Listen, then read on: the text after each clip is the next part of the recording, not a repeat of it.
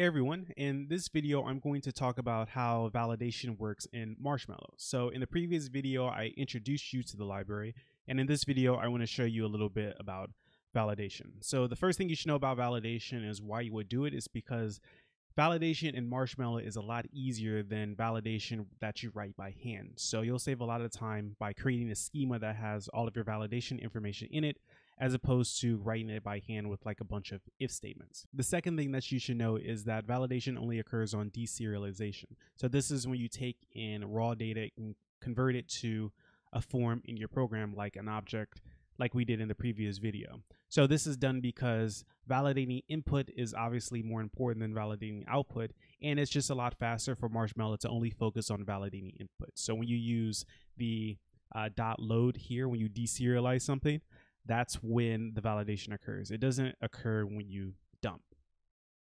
So now let's get into the examples. So what we want to start by doing is creating a new field. So we'll have an email field.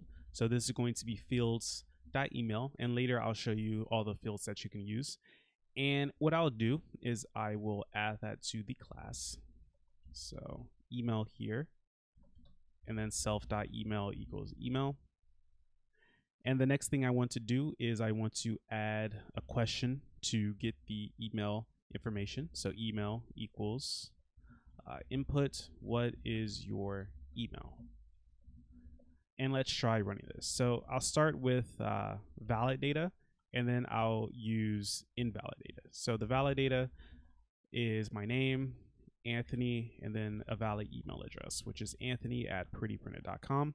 And we see all that information there, and we get no errors. So now if I add an error, so I'll run the script again. So Anthony 30, and then for the email, I'll just put some random characters. This time we get this trace back, and we see it raised a validation error exception. So what I need to do is I need to import a validation error from Marshmallow. And what I'll do is I'll put a try except block around this code here after the input. So try. And then we're going to accept that validation error as error. And what we'll do is we'll print out error, and we'll see what it looks like. So let's try this again. So my name, Anthony, age 30, and then I'll put in some random information there. And now we see it prints email and then not a valid email address. So because I'm using this try except block, it hits the except when the load raises the validation error, and then it prints the error object that is returned by the validation error. And in addition to error, I can also show the valid data. So I can do error.valid data, not date, but data. And if I run this again, put Anthony, age 30, and then my email will be, an invalid email. This time we see email is not a valid email address again, but we also see the valid data. So we see name and age without the email because that is valid. So if you want to do something with that information, you can.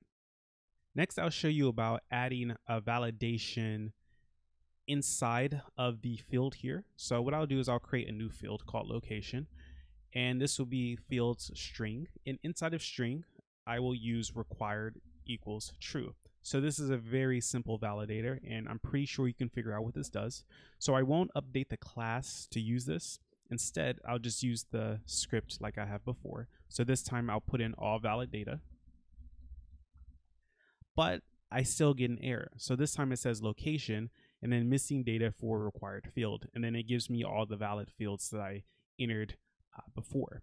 So the reason why it's showing this is because I have location in the schema, but I'm not asking for the location with the input and passing it to schema.load. So location is never there, but because it's required, it's throwing that validation error, and I can see that location is the field that's missing, and by simply reading that message, I know what to do. So that is how you use the very simple validation. If you want to do more complicated validation, we can do a custom function. So for a custom function validator, what we'll do is we'll create a function. So I'll call this validate age. is going to take in an age, and I'll say this: if age is less than, let's say, 20, I'll return false.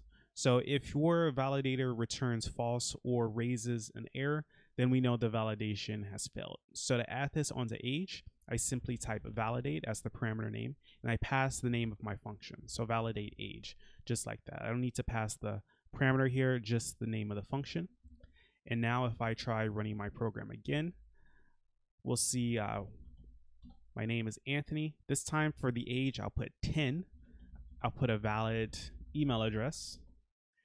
And now we see age has an invalid value, and then location is still missing. And then I still see the valid data here for email and name.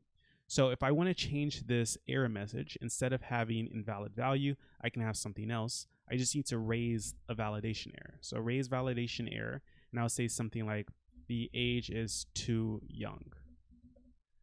And then if I run this again, put age 10, put a valid email address. Now we see age, the age is too young instead of invalid values. So if you want to have a message here, then raise a validation error. If you don't really care about the message, then you can simply return false. So if you think you'll be using the same validation in multiple schemas, then it's nice to have a function. But if it's only going to be in one schema, you can have it as a method, and you can use a decorator to declare which field it's for. So what I'll do is I'll move this into the schema and just indent it correctly.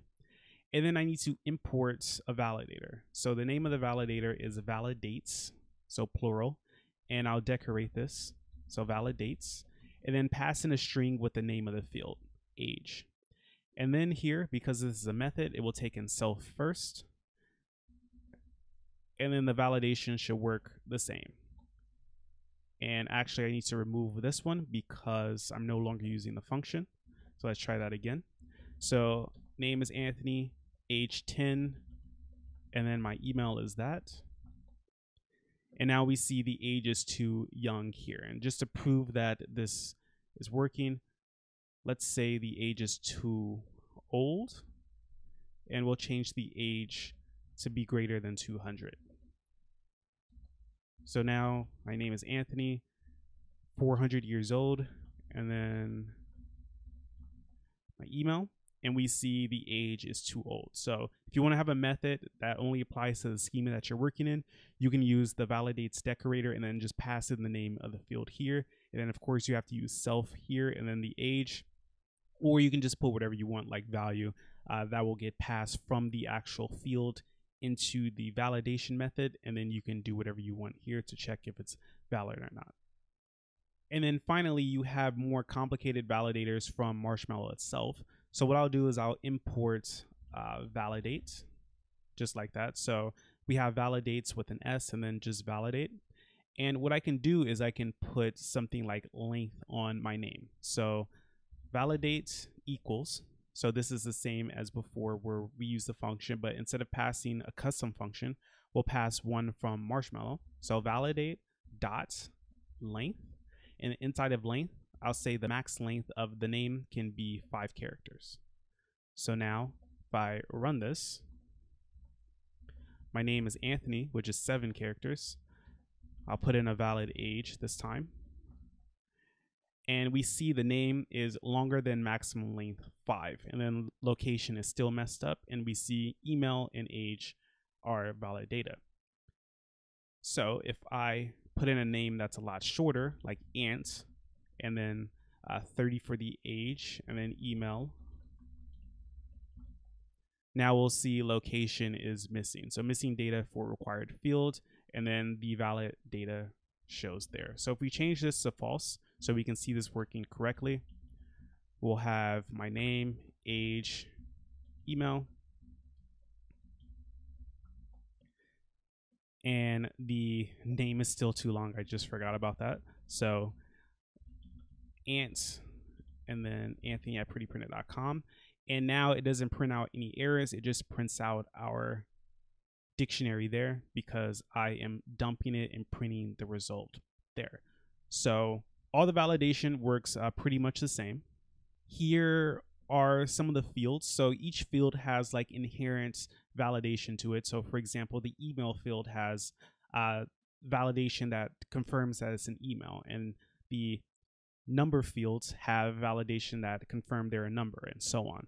So the documentation is a little hard to read, so I'm just searching for class marshmallow.fields.